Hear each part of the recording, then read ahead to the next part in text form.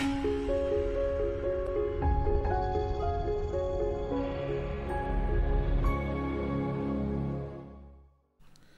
welcome to part 2 of the video series on multiple object tracking in videos using OpenCV in Python. In part 1, we saw the importance of object tracking, and particularly we saw how can we track a single object in a video using OpenCV in Python. In this particular video, we will be extending that to multiple objects. So given a video, how can we initialize multiple objects, and then how can we basically track all these objects reliably in the video. So the basic idea behind multiple object tracking is like each object is tracked by a single tracker, but we have multiple trackers now. So one object is tracked by one tracker, another object in the same video is tracked by another. So each tracker is working independently to track its object. So we can have multiple objects, which means there are multiple trackers where each tracker is on its own object. So basically this multiple object tracking is then it basically reduces to single object tracking, but we have multiple single object trackers to track multiple objects in a video. So let's see its coding. Its coding is much similar to how we track single object, with a little bit modification. So we'll be referring to the coding that we did in the last video, in the previous part 1 of this video series. So let's start coding this. So we have this tracking single object. That's the code that we wrote in the last video for single object. And here is the code that we are going to write for multiple videos. So let's copy and paste some of the things that we need exactly off the shelf from there. So first of all, we need that. So that's perfect. Then we need, if we want to use different trackers for different objects, just in case, these are the trackers available in OpenCV. So let's just copy and paste. Everything is fine right now. In the previous video, we initialized a tracker because we had only one object to track. Here we have multiple objects to track. So what we will do, we will actually create a multi-tracker. So that line is a little bit different than the previous code. So now we do not have only one tracker, but we have several trackers. So trackers cv2 dot multi tracker underscore create. So that's so multi-tracker underscore create, that is basically a function that creates multiple tracker objects. So you now have, rather than single tracker, you have multiple tracker container with you. So that works as it is. Next we have to read our video stream. That is like the same as earlier. So let's read our video stream, this video stream, let's say. Yeah. So that's the same thing. So we read our video stream, it's perfect, available. Then what we do is we basically have our frame. Let's read our frame. But rather than reading, just read the frame once, because now in the frame we have to select multiple region of interest rather than just one. So let's read our frame there. So the first frame is read. Again, no change so far. The change here will be the following. So what we will do is let's say we have 3 objects to track. Let's say k is equal to 3. So what we'll do is we will initialize 3 boxes. So for I in range 3, k in this case, k, what we will do is cv2 dot imshow frame, that's a window name, frame, the first frame that we just saw here, bounding box bb is equal to cv2 dot select region of interest, window, frame, that's our window, and then we have this frame. That's it. So it will select the region of interest, but that is first box maybe, or ith box. So let me write this ith bounding box, BBI, ith bounding box on the same frame. So what we really want is we have to create a tracker here. Let's say tracker for object I, tracker for object I. That is basically tracker dictionary, dict, and whatever tracker we really want. Let's use CSRT, or maybe anyone, maybe any tracker. Let's use this one, and this for calling that create function method. So let's use that. So that will create a tracker.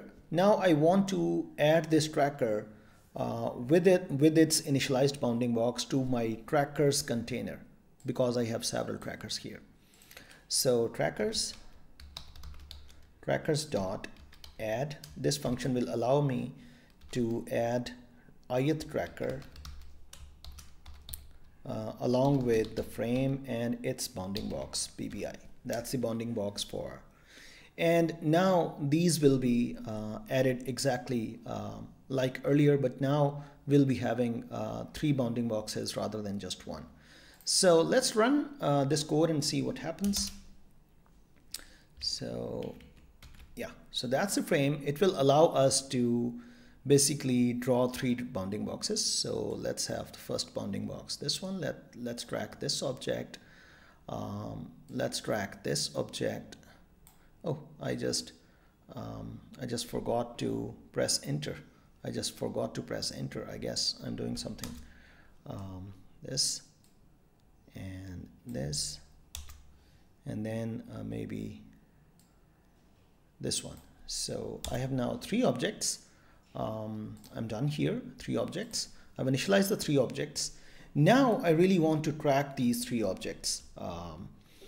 Maybe I can have more objects. Remember, when you select region of interest, when you draw a bounding box plus enter, then that is selected, not otherwise. So now the rest of the code is much like the same as earlier with a little change. So let me just copy and paste the code from the previous file and see where we really want to change the code. So that's the code from the last file. We changed here. So this is true, this is true, this is true. Here, rather than having a tracker update, we will be having trackers update, because all the trackers, they will be updating on next frame. So the change is, rather than a single tracker update, all trackers, they will update. And rather than they will return a box, they will basically return several boxes. Each tracker will return its box. So you will rather be having 1 box, you'll be having a lot of boxes. So further, rather than having this 1 box, we may have several boxes. So let's loop our boxes for box in boxes. So we have several boxes. So for each box, we draw this rectangle. So now we have a loop rather than this. So we have a lot of boxes. For each box, get the box and draw the rectangle on this particular frame. We can have different colors. For example, we can have this more greenish and more bluish, this color, for example, for each of the rectangle. Then rest of the story is the same. We have to show the frame on which all these rectangles should be drawn. Then if the video is lengthy, maybe we may get a key from a user. If the key is Q, we should just break the loop and get out. If, however, the stream ends and the return becomes false, then we get out and we have to release the video. We have to destroy all the windows. So let's run this code. Hopefully this code should track the objects that we just saw here. So let's run this code just just to make this more viewable. If it has no issues, it should run properly. So let's see. Yeah, can you see the 3 objects, they are being tracked in this particular video? Yeah.